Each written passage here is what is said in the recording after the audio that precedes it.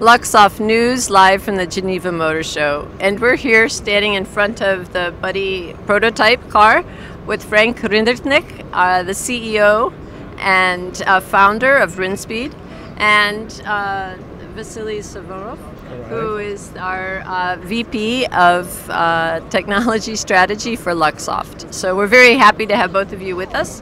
And we just would love to hear you all talk a little bit about the Budii concept and how it really redefines this human-machine interface. And maybe, Frank, you could share with us a little bit Well, about that. basically the Budii is a foresight what will happen to automobiles once you're driving autonomously. For me, it means automatically once the car is in autopiloted mode, I don't need the steering wheel anymore in front of me, which means it has to move away so I can place a computer, I can work, I can relax, put up my knees.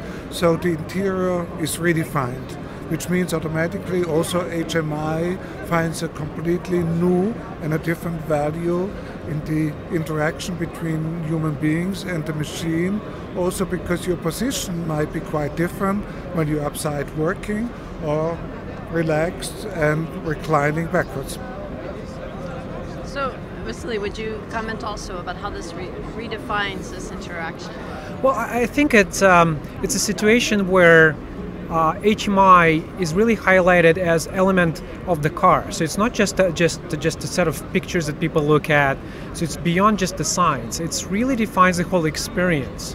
And of course, Budii, as I said, I mean, it looks like your live friend, right? It follows you, it changes, it accommodates you, and therefore, to me, it's really important that HMI goes beyond just the screen and becomes real integral experience of the car, of the whole interior and exterior in this case. Thank you very much for sharing your industry insights.